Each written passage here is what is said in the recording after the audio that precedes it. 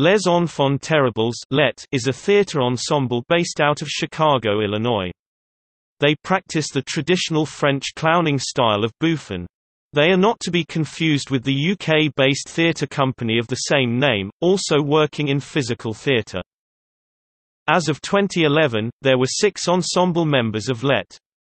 All recent graduates of Roosevelt University in Chicago, they are Alex Kiger, Amanda Miller, Christopher Paul Mueller, Scott Ray Merchant, Eric Ryan Swanson, and Casey Kells.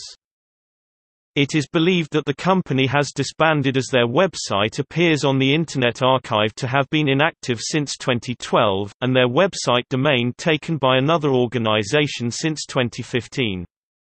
Their Twitter profile has also been inactive since 2011.